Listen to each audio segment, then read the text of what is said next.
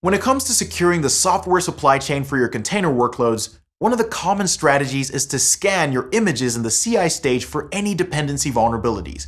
And this has become an increasingly popular approach to mitigate the risks of the different threat vectors that are presented in the container and Kubernetes space. Now, as good as this is, it's still not enough.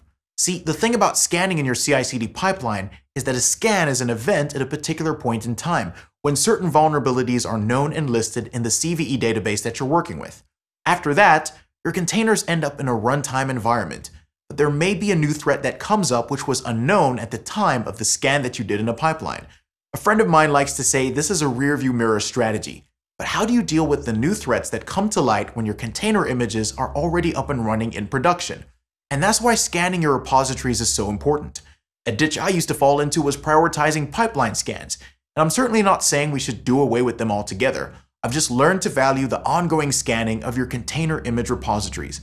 That way, you essentially take somewhat of a proactive approach to new vulnerabilities and prioritize responding to those occurrences with security-specific upgrades to your workloads, as opposed to just relying on a one-time event in the pipeline when your image scan passed.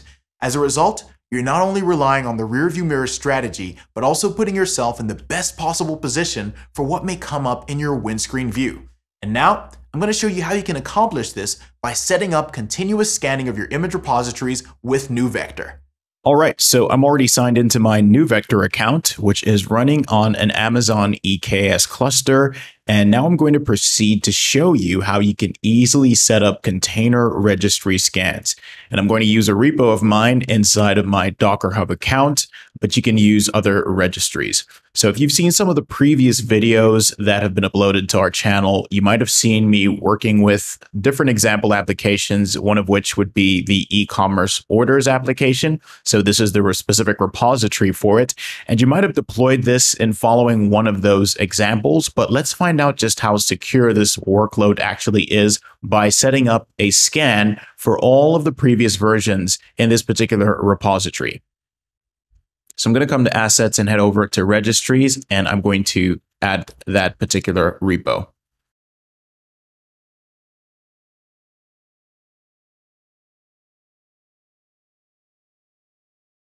So I love this feature. It's just a quick way of making sure that you've actually got a positive connection with the specific registry that you're trying to connect to and set up with NeuVector.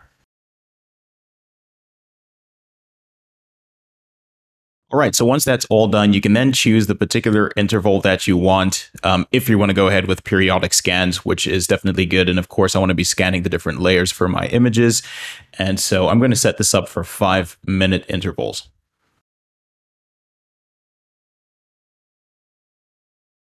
Great. So as you can see, we are in the process of scanning at the moment. And if I bring your attention to the different images inside of that particular repository over here, you'll be able to see a nice layout of all the different levels of vulnerability based on the findings of NeuVector.